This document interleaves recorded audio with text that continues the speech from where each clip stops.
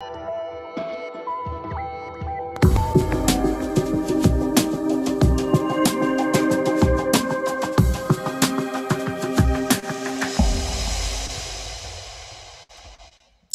good evening and welcome to Dome at Home, the Manitoba Museum's Planetarium online weekly astronomy show. My name is Scott Young. I'm the planetarium astronomer and I'll be your host for this evening. Thanks for joining us. It's nice to be doing a show on a night where it looks like it's going to be clear. We've got some beautiful skies out there right now, which is fantastic. The last few days have sort of been on and off clouds, and with the temperature going up and down and then maybe rain, maybe snow, I haven't really been eager to head outside, but it looks like it'll be good tonight. So that should be good. We will talk a little bit about what you can expect to see in the sky tonight and this week from the area of Manitoba. Of course, most of this is applicable all across the country and anywhere in sort of mid-northern latitudes. But we are broadcasting from here in Winnipeg, Manitoba, so that's where the things are set for. This week, we're going to be talking about pair of friends, Ginny and Percy, who are up there on Mars. Some really exciting things going on. We've got some other cool space stuff. We've got the evening constellations. We'll be looking at the morning dance of the planets that's going on right now. And yeah, lots of fun things to look forward to. With me, as always, is Mike, who is out in the chat land, keeping track of everything on social media, keeping track of everything here in our Zoom webinar. I can see the comments that come through on the Zoom webinar, and Mike is looking after everything else and moderating all the things out there on Facebook Live and YouTube Live. If you have comments or questions, put them in the chat, and either I or Mike will see them and we'll get to them throughout the course of the show. We do have a section at the end of the show where we do Q&A, so if you have sort of specific questions that need a little bit of an answer, we'll be glad to get to them then. If you just want clarifications about what we're talking about right then, throw them in. And yeah, Mike, I guess we got a nice little package in the mail today that maybe you want to tell the viewers about. Well, you know, we always love to receive fan mail. We get it through our email at space@manitobamuseum.ca. It's always nice to hear from our visitors out there, but our listeners. But it's also really nice to get it via the old-fashioned mail system. And I want to give a shout out to a whole bunch of grade 5 and 6 students from Ms. Marie's classes at Oakenwald School. They sent us a bunch of nice cards that were written up with some great thanks and some great artistic drawings and lots of questions. So we just got them today. We haven't really even had a chance to look through them all, but the next day on YouTube or something. I don't know that they're listening live, but either way, thank you all very much, and we will get back to you on those as soon as we've got the chance to go through them. Excellent. Yeah, that's thanks a lot to Oakenwald. Miss Murray's class has been watching since the beginning and incorporating all of our stuff into their classroom. So that's cool. Look, we got George here. He came early, and you can see how thrilled he is to be on TV or on YouTube. He's yeah, exactly. I'm not quite sure if he's going to put up with this much longer, but here, Georgie, you can go. Thank you. All right. So we, if you want to send us mail, you can do so either through the old-fashioned way, or you can hit us up on various social media. There's our email and our Facebook and YouTube links. We're also on Instagram. You'll find us. It's the Manitoba Museum here in Winnipeg. We love to get stuff from all the viewers. So thanks very much for that. All right. The sky. It is, of course, getting darker later in the evening. And so, you know, after the show, the sky won't even be dark enough to really see the stars yet. But what we can do is, oops, there we go. What we can do is, you know, just speed things up to around 9 o'clock. Things start to get dark enough that we can start to see the various constellations. And off in the west, where the sky is still pretty bright, those winter constellations are still hanging on. Orion, I don't think you'll see Orion anymore. This is Betelgeuse right here and the top part of Orion, but his belt is, I wasn't able to see it the last time I went out right after sunset, because it's just, The sky is too bright until Orion disappears below the horizon. We've got Mars still hanging around up here. When we get to the Dance of the Planets section, you'll see why Mars is still, sort of remaining visible in the sky, even as the constellations sink down below. You'll see sort of what's going on there. But again, this part of the sky, we're getting towards the end of the view. In the south, we'll just stretch along to here. We have, of course, our springtime constellations. Zoom out a little bit. There we go. Leo the Lion right up here, nice and central in the southern sky. Some of the other constellations that we've talked about here is Virgo over here. Supposedly Virgo the maiden. Doesn't really look like a maiden to me, but that's okay. And up above, the bright star Arcturus in the ice cream cone of Boötes. I know we go over these every week, so if you watch the show every week, you probably, maybe you're getting sick of hearing which constellations are where or seeing the same ones, but the sky changes fairly slowly. And the best way to learn these constellations is to sort of go out and see them over and over again and get that whole sense of what they look like and how big they actually are in the sky. Like, is the Big Dipper this big across or this big across? You can only really tell that when you get out there and track it down. So we do encourage you, of course, to go out and look at the real sky. Everything that we see here is all the real thing. And so you can go out and find all of these things in the sky. Over in the east, we have our other constellations coming up. Now you notice here's Arcturus again with Boötes. It looks like it's sort of tilted over on its side, whereas when we were looking at it from the other part of the sky, it actually looked right side up.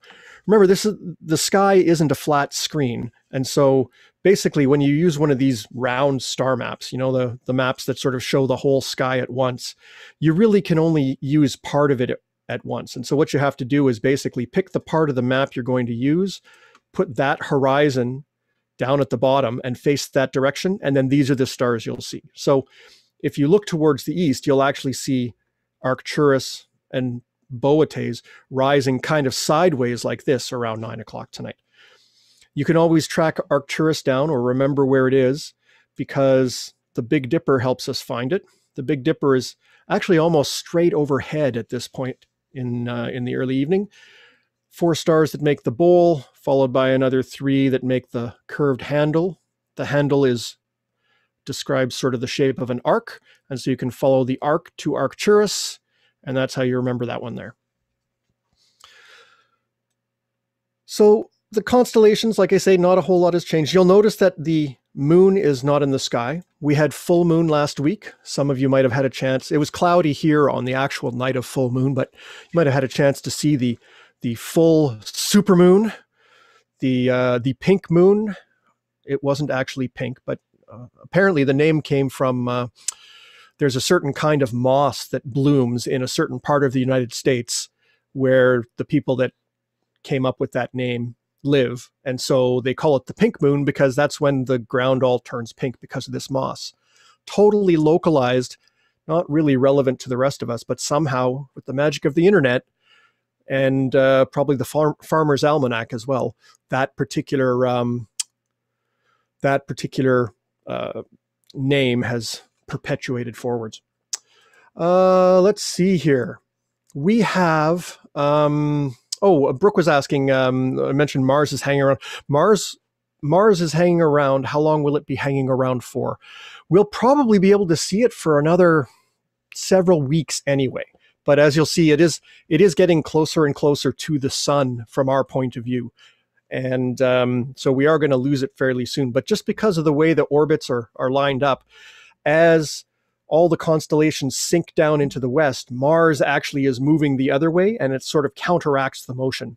So Mars has actually been in that part of the sky in the evening for months now, just because of the way these orbits work out. We'll talk more about that when we get into our interpretive dance segment. Mike, you're getting changed so that you can do the interpretive dance of the planets. Yes, sure. Yes. We'll go with that. Okay. Yeah. Okay. No, we won't be doing the interpretive dance, alas, but next time maybe we'll set that up. Okay, so we have our constellations. Moon is out of the sky. All of the other action is actually happening in the morning sky in terms of constellations. Now, we will start to see some evening planets coming up. We will, in fact, be able to start seeing Mercury and Venus coming up in the evening sky, but they're a little bit low still this week. I think it'll be pretty tough to see, but they will start to appear. But right now, if you get up in the early morning sky, and we'll just set our time here for, I don't know, 5 in the morning. Oops, 5 is too early or too late. 4 in the morning. Yeah, let's start there. Set the sky for 4 in the morning and look off towards the south and the east. Well, there's our moon moving very low in the southern sky, rising just before the sun does, or a little bit before the sun does. But then there's 2 bright objects over here. And I'll turn off the constellations because at that time of the night, you're really starting to lose track of what's up there. Here, we'll set this for, say, 4:30. That's when the sky is starting to brighten. There we go. So here's 4:30 tomorrow morning. And off in the southeast, we have 2 planets. We have Jupiter here, and we have Saturn off to its right. Quite a bit fainter. You'll probably see Jupiter first and longest. Those 2 planets, you may remember back in December, were right next to each other. Now they're sort of spreading apart a little bit more, but they finally started getting high enough in the evening sky, or in the morning sky, pardon me, that we have a chance of seeing them. Now they're still not very high. They're still quite low. I find that my neighbor's hedge blocks this part of the sky completely. So I can't even see it from my backyard. I have to go somewhere where there's quite a nice flat horizon where you don't have too many obstructions. But the cool thing that's going to be happening here, if we just step through 24-hour periods, so this is tomorrow morning about 4:30. That was the wrong button. That's the next morning. The moon has started moving in closer. We'll zoom in a little bit more so we can maybe see the shape of the moon. The moon is getting down towards a quarter moon at that point. And there's the following nights. And basically each night the moon will move along the horizon, sort of underneath these planets. And as it moves each night, it will become a thinner and thinner portion of a moon until here we have, let's see, this is on the morning of the 5th at 4:30. We have a nice little crescent moon with Jupiter up above it, just a little bit above it. And let's see if I can fit it all in there. And there's Saturn over there. So that'll be a nice little dance of the planets to see. It's not the same as the December conjunction, but certainly some neat things. And as the moon goes past, it really helps you identify, which planet is which. Because basically you'll be able to take a look at our webpage at manitobamuseum.ca in the current sky section, and each day it will say, oh, the moon is to the bottom right of Jupiter tonight, things like that. So you can basically use that to figure out which planet is which. Now, why is it that these planets and the moon are all sort of in this part of the sky, and why is it that they're so low in the sky? And why don't we have a better view? Well, it turns out that there's some, not really complicated, but some motions going on that maybe we're not aware of. I mean, most people that are watching the show probably know that we live on a planet, the Earth. The planet is round and it spins around once a day and it goes around the sun once a year. That's given. So that means that our viewing point is always changing. So when we look out at the sky, what we see depends on the time of night and the time of year. So that's how all the constellations change. That's how we have the rising of the sun and the setting of the sun and all that kind of stuff.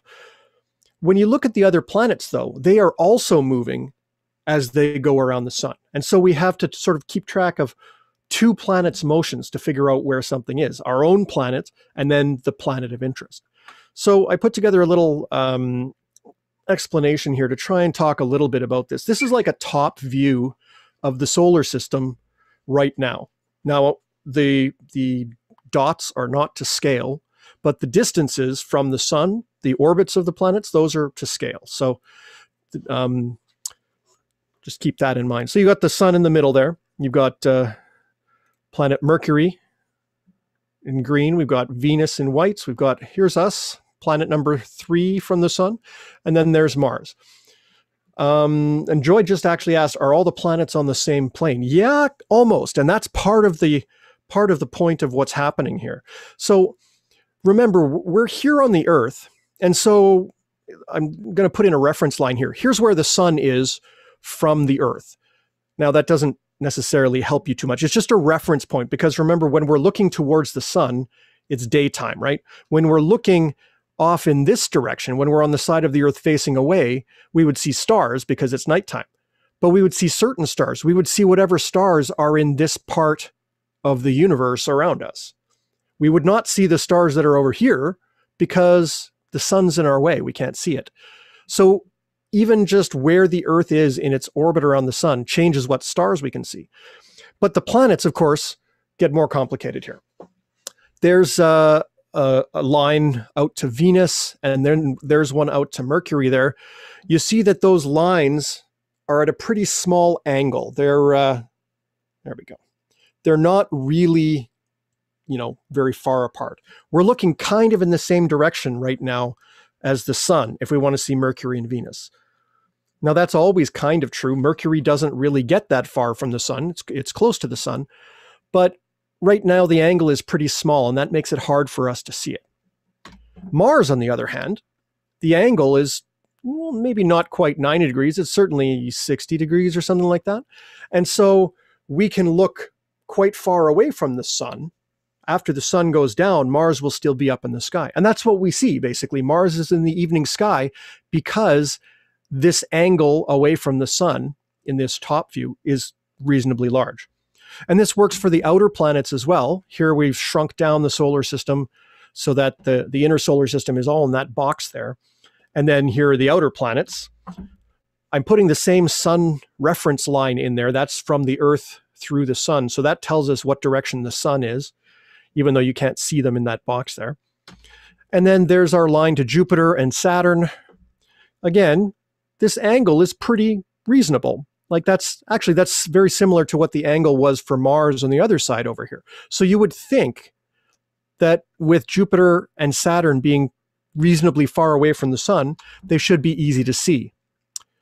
There's Uranus up there. It's actually right in the same direction as the sun right now. And then there's Neptune. So you would think that just from this top view that it's pretty easy to see those planets. Now, obviously, there's more complication here, so we'll get to that in a second. Let's move forward a little bit. This is a month later. You might remember that the Earth was over here originally, and a month later, so we've moved partway around the sun. And these other planets have also moved. Mercury has moved almost halfway around its orbit. Venus has moved, part of the way. Mars has moved part of the way as well. And so if we put in, that was our original sun line. That was the reference point. That was the direction that the sun was in before. And now the sun is in that direction. So the sun has moved in our sky by that angle. You don't have to worry too much about the details here because I'm just kind of demonstrating the fact that as things move around and change, we get these different views. There's Mercury. Mercury has actually moved quite a bit from our point of view. Venus used to be in that direction. Now it's in that direction. In fact, almost in the same direction as Mercury. Mars used to be in that direction, and now it's in that direction. So Mars hasn't moved as much. Mars is an outer planet. It moves slower, so it only went about that far. Mercury went literally almost halfway around in the same time period. And of course, the Earth moved as well. So for the inner solar system, all these things moving around means that the planets change pretty often. The outer solar system, though, there's our old sun reference. There's our new sun reference a month later. The other ones, well, there's Jupiter where it used to be, and there's Jupiter now. Hasn't moved that much. Here's Saturn where it used to be, and Saturn now, it's pretty much in the exact same spot. The outer planets move so slowly that they really don't, like in the course of a month, they don't move much at all. Actually, what really moves is just the Earth, and that's what accounts for most of the motions there. So basically, as we go, the farther planets from the sun will move less than the inner planets do over the course of a period of time, say a month or whatever. So how does that relate to what we actually see in the sky? Well, we're going to put up the orbits of the planets as if we could just draw them in the sky. This is the inside view, the side view essentially of the solar system. The other one was the top with all the circles. Now we're in one of those circles. We're on the blue dot in one of the circles, and all the other circles are mostly in the same plane, as Joy was saying. Most of the planets of the solar system are actually in the same plane, or pretty close to it. The moon is plus or minus 5 degrees from the solar system. That's still pretty close. So this means basically that all of these planets move throughout this area of the sky. And that area of the sky is called the ecliptic, and it goes through the constellations called the zodiac. So that's where those zodiac constellations come from. Those are the ones that we can see planets in or see the moon in. It turns out, though, that the angle of the ecliptic, the zodiac, is basically tilted compared to the angle of the Earth. So basically, you wind up having, like the North Star, for example, is always in the same spot. The ecliptic is not always in the same spot. At different times of the year, the ecliptic can be sort of at a shallow angle, like it is out to the horizon that doesn't get very high, or it could be at a very steep angle. So all of this to say, the planets as they move around will lap each other, come close to each other, pass each other, and so on. The moon will pass them as it goes around the Earth once a month. But it'll all happen in this sort of racetrack area in the ecliptic. And the ecliptic, or the zodiac, is this band across the sky. In the morning right now, the ecliptic planet, or the ecliptic plane, is at a low angle. So even though Jupiter here is quite far away from the sun is way down here, it's still going at an angle like this, so it doesn't get very high above the ground. If the sun was here and the ecliptic was at a higher angle, Jupiter would be way up here somewhere, and it'd be way easier to see. So that's why we don't have a great view of Jupiter and Saturn right now. And it generally turns out that in the morning sky, the ecliptic will be one angle, and in the evening sky, it'll be the opposite. So actually right now, if we were to just go back to our evening sky here, let's go back to 9 o'clock. 8:30 is fine. 8:30 in the evening sky. And let's, there we go. There's the orbits of the planets, and it's at a much steeper angle. So for example, when Mercury and Venus start coming around away from the sun, Mercury doesn't get very far from the sun. This is Mercury's orbit. That's literally as far as it can get from the sun. So if it happened to be that the ecliptic was at a shallow angle, Mercury would only be out about here, and we'd hardly see it. But things right now are positioned so that when Mercury gets farthest from the sun, the angle is higher, it'll be nice and easy to see. And we'll be able to basically watch Mercury and Venus come up into the sky, and we'll start to be able to see those planets coming up in the evening, coming up over the next couple of weeks. It's actually pretty cool to go out and look at these planets and see them over time, see how they move, and then sort of think about that all the circles and everything going around the sun and so on. It's a pretty complicated system, and yet people were able to figure it out just by observing, using the same tools that you and I have in our backyard. You can actually figure out and prove all this to yourself if you're interested in the math, to verify that, yes, we are in a planet going around the sun, and that all these other planets are going around in the different orbits and so on. All of that just using eyes and brains. That's what astronomers do. Okay, we had a bunch of questions fly by here that looked like they were related. Mike, do you have any questions that were sort of right on the Dance of the Planets target here? Yeah. I'm just trying to figure out which ones you'd be able to answer easily enough. For example, we got a question about how long does it take other planets to move around the sun. I don't know if you want to try to tackle that. It's of course it's different for every planet. So. Yeah. Each planet takes a different amount of time. Mercury, I think, is about 77 days to go around once. Venus is about 200. We're 365 days, of course. These are all Earth days, by the way. We've got to use a standard somehow. Mars is a couple of years. Jupiter's, I think, 13. Saturn's 30. And then it gets to Uranus is what, 80? Neptune's around 140. I think those are the numbers. Those two I'd have to check. Don't quote me on those. And then Pluto is 220. So, I mean, you get this much longer period because basically gravity is a force, and the closer you are, the more gravity there is. So that means basically the closer planets have to move faster. Otherwise, gravity would just pull them into the sun, and they wouldn't be sort of balanced against gravity. We'll throw that up onto the page so that you can see all the numbers. Okay. And Brooke is asking a really good question about why we cannot see planets or never see planets in the northern sky. Oh, yeah, that is a good question. Let's pop back to our sky here. So if we just zoom out a little bit, and we'll go to this whole round view of the sky, and we're going to face towards the south. There we go. So here's the zenith, the point right overhead. Here's the northern horizon way up at the top of the screen. The ecliptic basically you can think of it kind of like an equator. It's not exactly like an equator, but it's kind of more in the central area. It doesn't go near the poles. The angle between the ecliptic and sort of the normal east-west line is only 22.5 degrees. So that's only a tiny little tilt.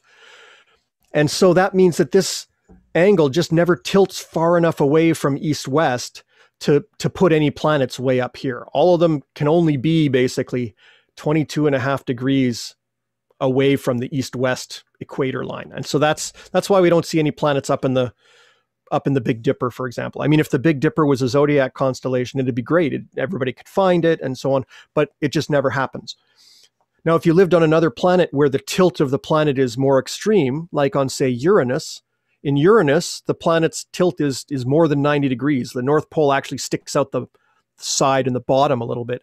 There, you would have a completely different situation. You would be able to see planets in the north or in the south or all over the sky because the tilt is so great. Okay.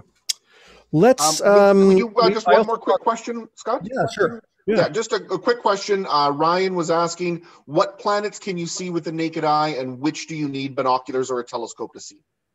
Well, good question. So the five planets you can easily see with the unaided eye are Mercury, Venus, Mars, Jupiter, and Saturn. Well, and the Earth, I guess. You live there, so technically that's 6. Now, the outer planets, the farther ones out, were not discovered until the invention of the telescope. It turns out that Uranus is technically visible to the unaided eye if you know exactly where to look in advance and you have a perfect star map, because it basically looks like the faintest star that you can possibly see on the darkest night, and it just looks like a star. So it's no surprise that they kind of missed that one. Technically, you can see it. I personally have only ever seen it in binoculars or a telescope. Neptune is right at the limit of binoculars. You really need a telescope for that one. So that's sort of the range of visibility of the planets. And of course, then there's lots more fainter things, Pluto, asteroids, and that kind of stuff that you definitely need a telescope for.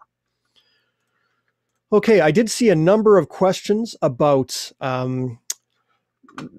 let's see, China's space station and things like that. I saw a bunch of things go by, so I think it's time for us to head over and get some cool space stuff in.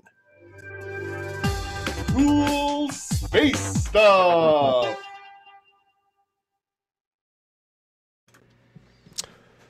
So we've been talking a lot about one particular planet, and not every planet is getting the same amount of love. So I thought we'd actually start with Jupiter today, because we were talking about Jupiter in the morning sky. We have a spacecraft at Jupiter called Juno. It's been in orbit for a number of years, and it goes through these long looping orbits, and it's taking these amazing pictures. And its primary mission finishes up this year, and they just extended the mission to start doing some more things. But it's sending back pictures like this. The clouds of the gas giant planet Jupiter, all these beautiful swirls and amazing things to see. There's the great red spot is just rotating out of the field of view up here, but then there's a bunch of little white spots here, and you can actually see the detail. They're basically tornadoes or hurricanes. There's storms in the clouds of Jupiter. Just amazing views. And some of these, like this is a real picture of the clouds of Jupiter, one of those storms. And it looks almost like the weather pictures we have here on Earth in terms of the detail. I think I'm going to print this one put it on my wall. It just looks like a piece of artwork. This is amazing. And these pictures are coming back every day from Juno, and they're kind of not getting the press anymore, because Juno's been there for a little while. It's made some discoveries, and now it's on to the next new thing, right? But a lot of these spacecraft work so hard, and the people that work with them work so hard for years afterwards to bring these pictures back. This is kind of a cool one. Here's Jupiter, and here's the Earth to the same scale, with a blow-up view. This is the northern lights on Jupiter. And here are the northern lights on Earth. Now they're different. The northern lights on Earth can be seen with the unaided eye sometimes. The northern lights on Jupiter are actually in ultraviolet light, so our eyes cannot see them, but the cameras can.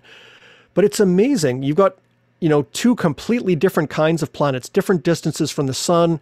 One's made out of rocks and one's made out of clouds, and yet they both have basically the same situation going on with their northern lights.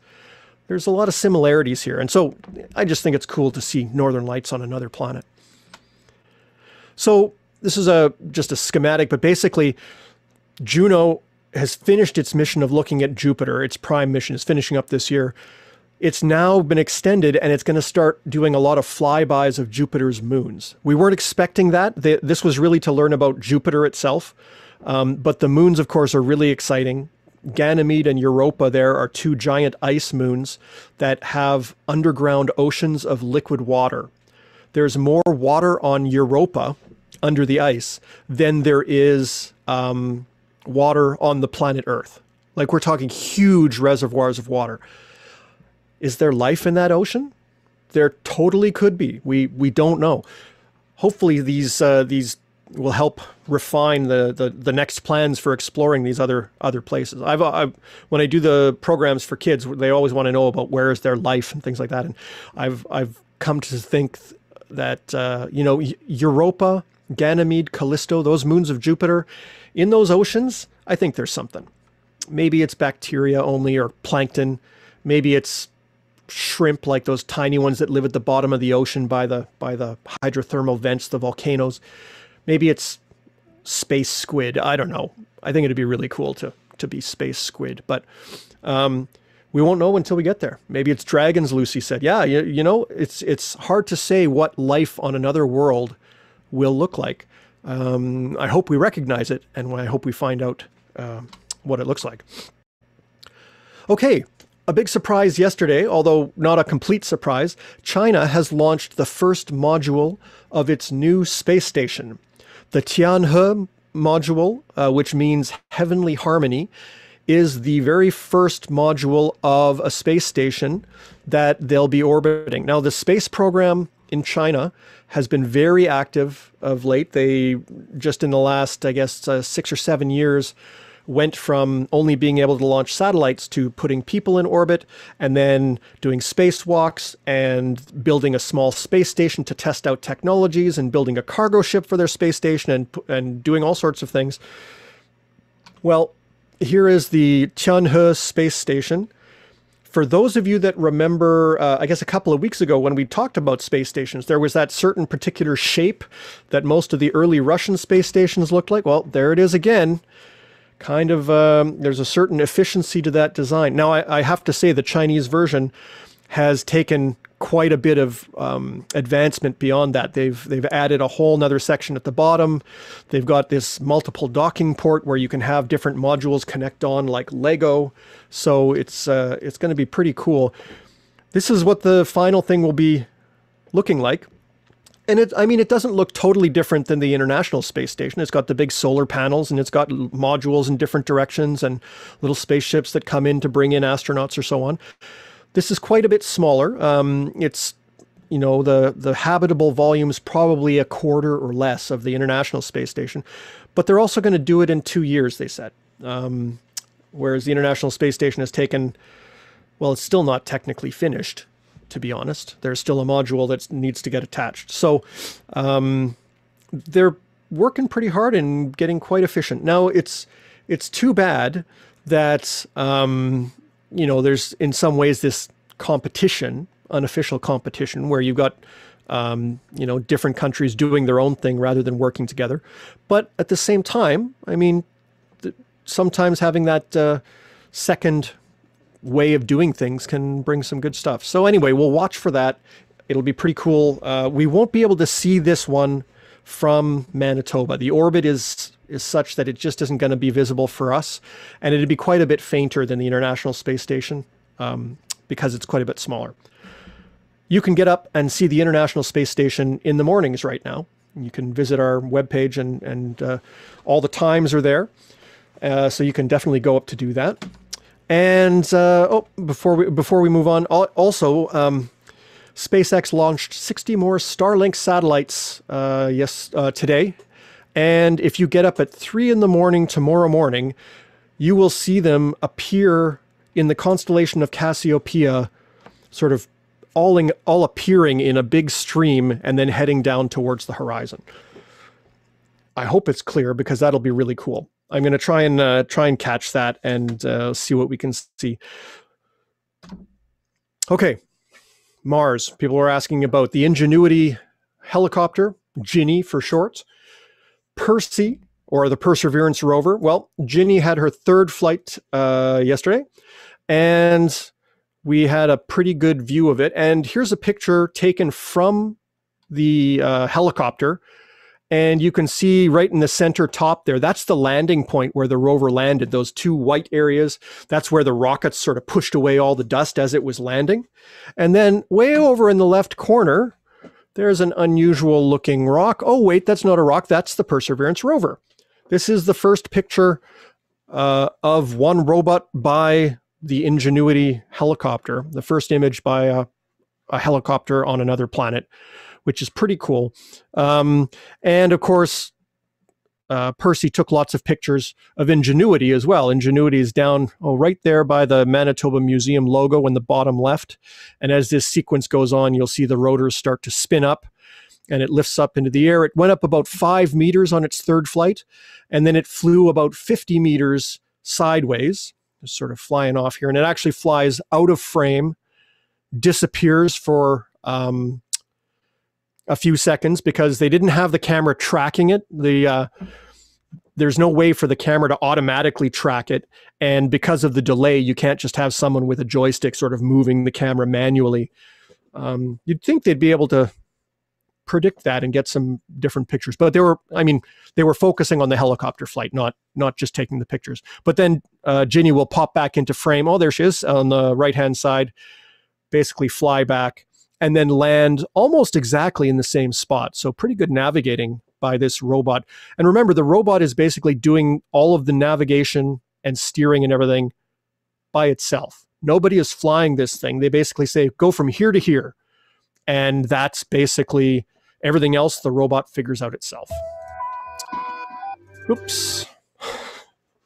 There we go. Okay, so we are going to head to the Q&A section here. I know that there's lots of Q&A.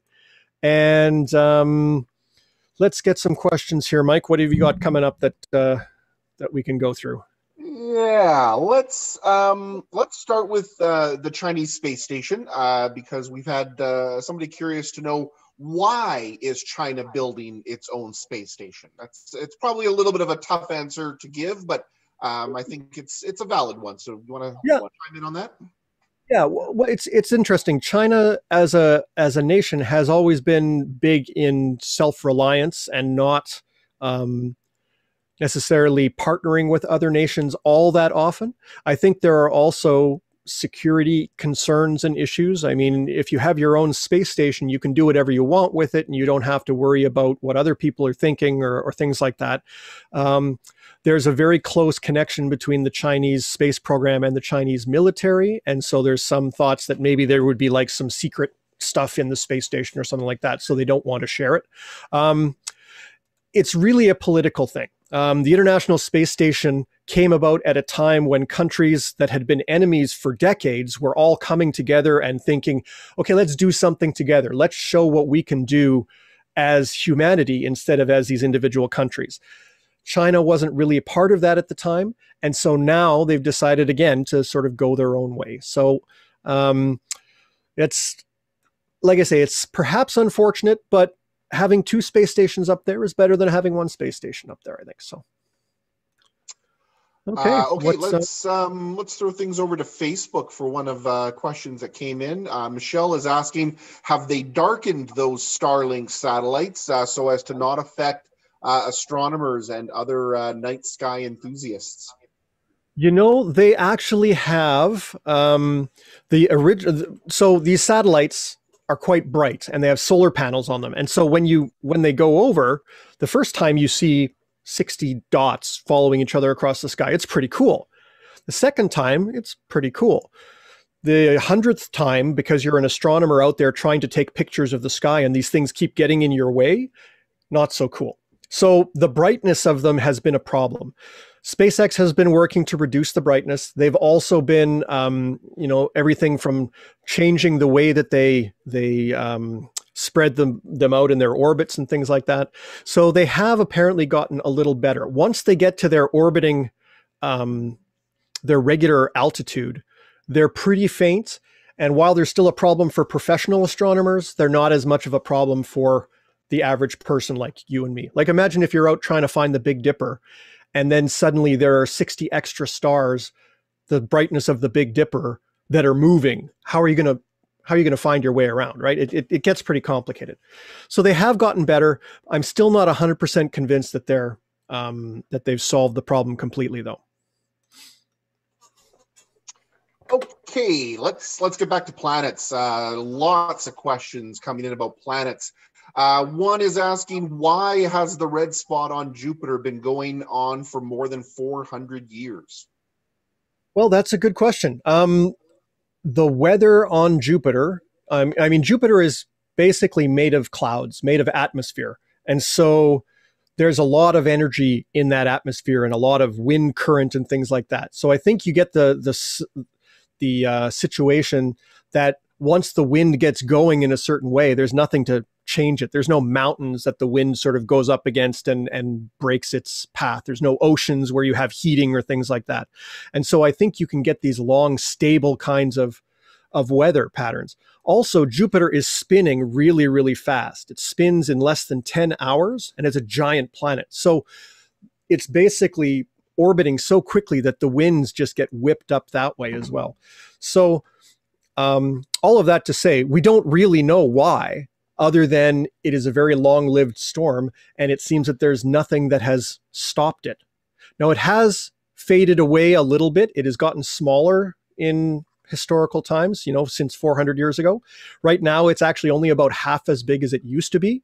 So maybe we will see it fade away, but at this rate, it's probably going to be around for another few hundred years anyway. Okay, let's go to Vivian's question. She is asking, how big in light years is our solar system, and what is the solar system like when you get past Pluto and the Kuiper Belt? Oh, okay. Hey, Vivian, nice to hear from you. Vivian's been watching us since before Dome at Home, I think, when we were just doing independent things. So nice to say hi. So the solar system isn't even 1 light year across. Like, we think the solar system is this massive thing, and it is. It's massive and full of empty space. but it's only about 8 hours, 8 light hours across. So not light years, light hours. So that's roughly the distance that it is. If you went beyond Neptune, beyond Pluto, and out into the very outer edges, into the Kuiper belts where there's all these icy asteroids, and then even farther, something called the Oort cloud, which is like a big swarm of comets and small icy snowballs that orbit around, that's about 1 light year away. So I guess if you wanted to include all of that, you could say the solar system has a radius of about 1 light year. The nearest other star is about 4 light years, and then most of them are dozens or hundreds or thousands of light years away. Space is big. Yeah, absolutely. I don't know. Do we want to start to wrap things up, or do you want to take a couple more, Scott? What's your one more? I'm notorious for running overtime here, so if we don't get to all the questions, we can try and answer some more on social media and things afterwards. But yeah, let's do one more here. Okay, let's go for. Actually, I like this question because I think it hasn't been touched upon in any of our episodes. So if the sun weren't in the way and we looked up in the daytime, would we see the constellations of the opposite seasons? Yes, in fact, you would. And I know this because on those rare times when the moon moves in front of the sun and we get what's called a total solar eclipse, you can see bright stars and planets in the sky in daytime. It's just the moon has blocked out the light of the sun. The sky gets fainter, and yeah, you can see those constellations. And in fact, here in the planetarium, but also here we can actually just turn off the atmosphere of the Earth. There we go. And suddenly you can see stars and things like that in the daytime. So really the sun completely influences what we can see in the sky. And it pretty much blocks out our view of half the universe at any given time. If you could remove that effect, we would see all the other constellations. So right now the sun is sort of over in, which constellation is it in? Over just below Taurus kind of thing. Taurus is disappearing into the sun's glare, but those stars are still there. And so, yeah, you get rid of the sun, you can see all that stuff. And Lucy points out, yeah, you shouldn't turn off the atmosphere in real life, though. Yes, I agree. Luckily, they don't trust me with anything that has that kind of effect. I think I would be a terrible supervillain because I would absolutely press buttons just to see what happens. That's, it's curious, what can you do? All right. So next week, we will be taking a tour of bright stars. If you're in the city or even in the suburbs, sometimes all you can see are the brighter stars. But there's a lot of variety among those little points of light. So we're going to take a look at them. We're going to see everything from supergiants to dwarf stars. We're going to see multiple stars, variable stars that change their size. And we're going to tour around with the bright stars. And of course, we'll follow in with what Ingenuity is doing and what's happening on the Chinese space station. They're going to be launching a crew for that soon. And everything else that's coming up in the sky. There is a meteor shower coming up on May the 5th in the morning. To be honest, it's not going to be a super crazy one, but check that out. We'll have our calendar up on the Manitoba Museum webpage, and that'll give you all the details. Send us mail. Keep in touch. Scott, sorry. I just quickly interrupt. I just want to mention to our regular Zoom viewers that because we are going to our first May episode, you will need to re-register for Dome at Home. The links are on our webpage. I'll put that up in the chat right now. But as of this episode, the link that you've been using for the past few weeks will no longer be valid. And of course, for our Facebook and YouTube viewers, the same accounts will still get you access to the Dome at Home. But Zoom folks, you'll need to re-register. And actually, Mike, if you could pop that Zoom link into Facebook and YouTube as well. I had my friend Boris was trying to get a hold of me to see how he could get in on the Zoom. If you want to be in on the Zoom, it's free. You just have to register. And so Mike will put that link out so that you can join us that way. And it's kind of nice to it's hard for us to monitor all of the social media feeds and everything at once. So basically, when I'm running the show, I'm just looking at what we have here on Zoom, and then Mike is taking care of all the other social media feeds. So if you want to join us, sign up. All right. Thanks, everybody. Have a great evening. I'm going to get set to go outside in a little while and take a look at the sky. I encourage you to do the same while we have these clear skies. Okay. Enjoy the evening. Have a great night.